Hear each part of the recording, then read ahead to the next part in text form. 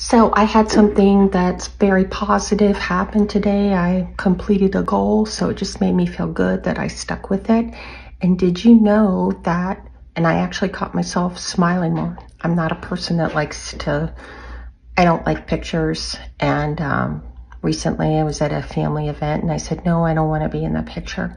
My niece was picking out her wedding dress and I didn't want to be in some of the pictures when they were posing. But anyways, did you know that when you smile, it increases the blood flow to your skin because of the facial muscles that you use?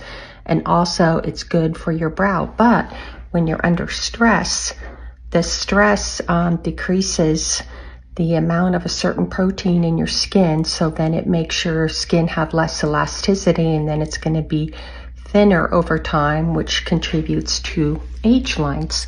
So even if you don't feel like it, try to smile a little. It's just better for your skin in the long term. So if you get value from what I'm sharing, please comment, like below. Thanks.